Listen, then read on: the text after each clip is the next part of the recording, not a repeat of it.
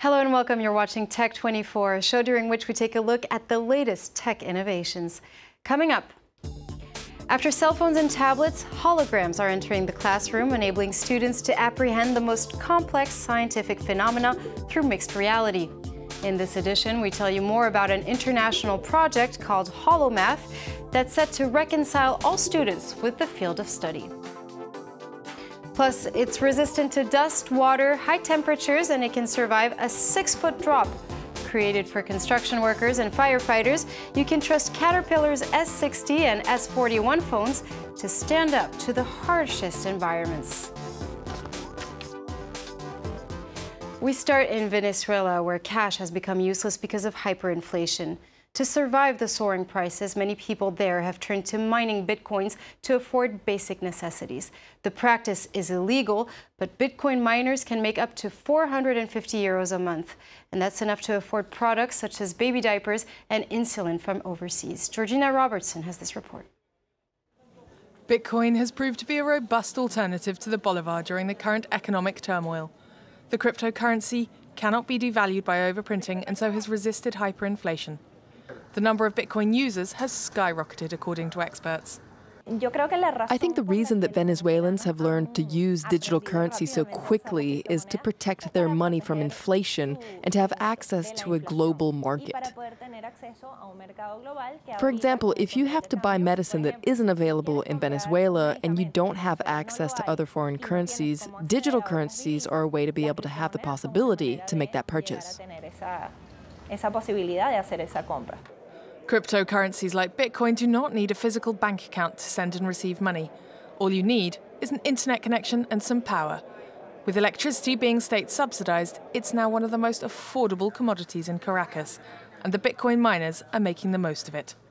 Mining Bitcoin is not illegal, but it is nevertheless viewed with suspicion by the authorities. Currently, Bitcoin mining in Venezuela, while not regulated, has to be kept hidden because the miners have been persecuted.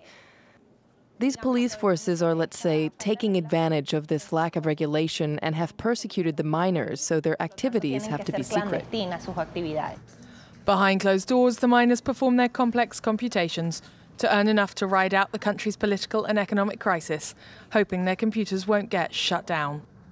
And it's time to welcome our in-house expert, Dan and Jay Kadelkar. Hello and welcome, Dan. Hello, Julia. Bitcoin mining is illegal in Venezuela, as we saw in the report. You can even go to jail for it. But in other countries like Ukraine, the practice is encouraged. That's right. In fact, 2 new bills which have been sent to Parliament, they aim to allocate the status of financial assets to cryptocurrencies such as Bitcoin. Secondly, the bills also want to reduce the electricity tariffs for Bitcoin mining. As you know, Bitcoin mining is a power-hungry process. And third, they want the simplest taxation regime in order to boost the mining of Bitcoins. As you know, there are many advantages of these cryptocurrencies. The biggest of them is the transparency part. Now, interestingly, in Ukraine, there was a property transaction using a cryptocurrency, not Bitcoin, but the Ethereum blockchain. So yes, Ukraine is on its way to embrace this cryptocurrency in a big way. Thanks for that, Dan. We're going to move on now to a whole other story. Technology is becoming more prominent in today's classrooms as students use computers, tablets, and smartboards while learning. In France, an international project called Holo-Math wants to take the experience even further. It produces immersive live experiences in mathematical sciences using the latest mixed reality technology. Dan, tell us more about that. That's right. This is the brainchild of the famous French mathematician Cédric Villani, who is a Fields Medal winner, and he's also become a member of parliament this year. So the idea is to make students and other curious people understand the concepts of science, which can look a bit daunting when you just read in textbooks, to make it simpler and to make it more fun. So this project particularly uses the HoloLens made by Microsoft. And the first demonstration in this project is about the phenomenon of Brownian motion.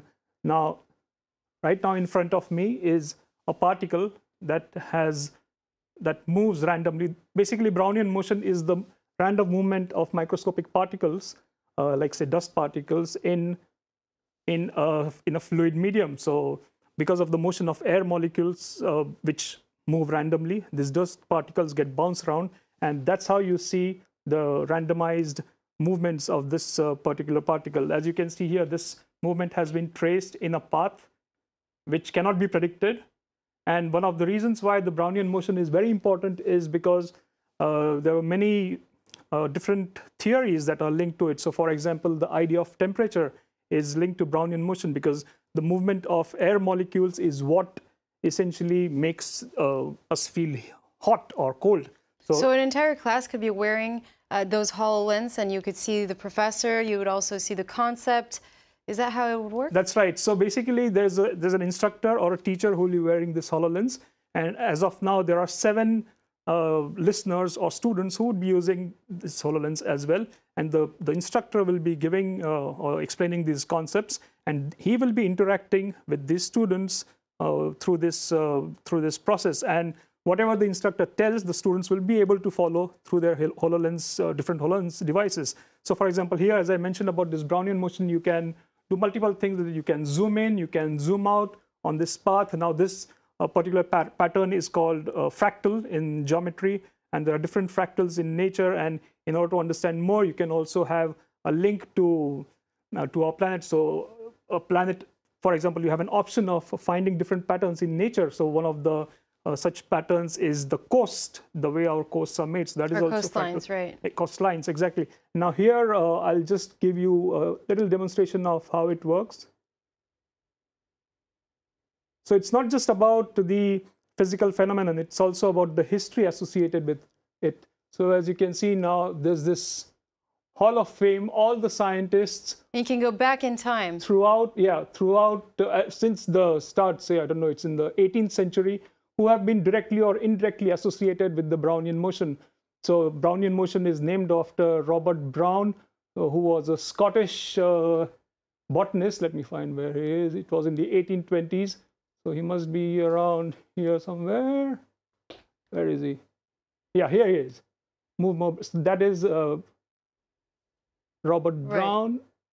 And so you can click on it and you can get the relevant information about the scientist. As of now, it's only about Robert Brown, but in the future, you can imagine that the possibilities are limitless. You can have information related to different scientists, and you can also have different phenomena in the way this Brownian motion has been produced in this headset. So it could be about space-time and relativity. It could be about different geometric... And in other fields of study as well. In other fields of study as well. So as of now, the target for this particular project is to produce 6 such experiences, which will be part of the Mathematics Museum that is proposed to come up in Paris in 2020.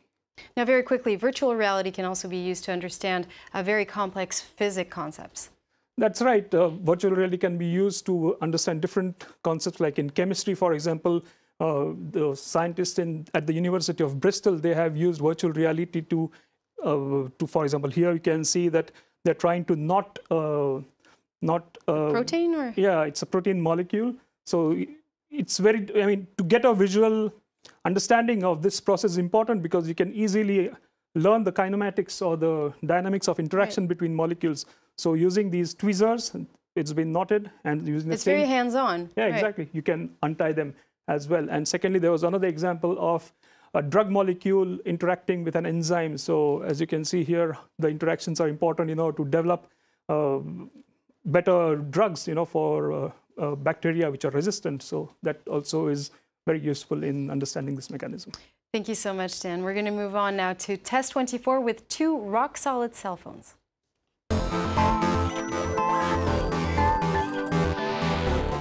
It was unveiled over a year ago, yet the Cat S60 is still at the top of the list of the most durable and resistant phones there is. It's mainly due to the fact that it's waterproof and it's even drop-proof. And to prove it to you, well, Dan has brought a hammer with him on set.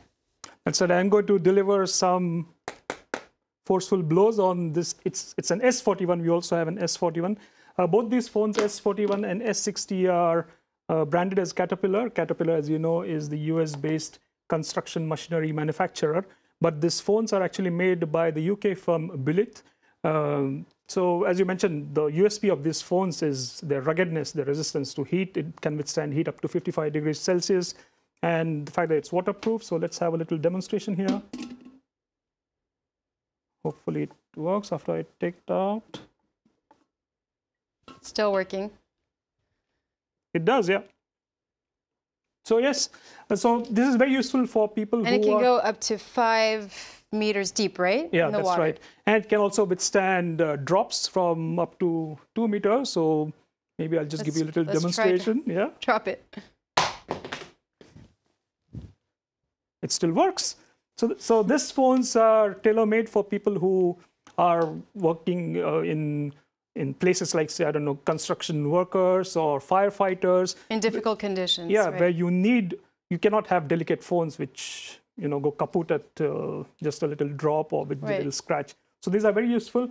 Now, interestingly, the S60 also has another feature, which is called thermal imaging. So it has a thermal imaging camera. So if I take a picture, while I'm taking a picture, it also shows the temperature level here. Right. I'm taking now. So why is this so? So there should be more temperature around my body?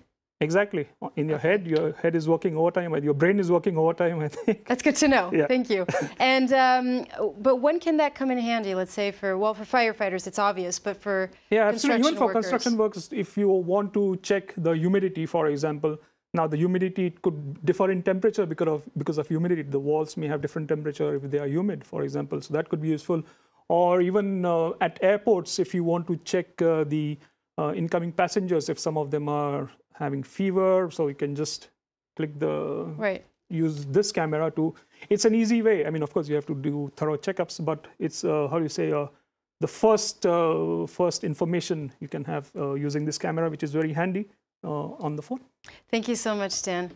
Well, that brings us to the end of this week's edition of Tech 24. We hope you enjoyed the show, and do stay with us here on France 24.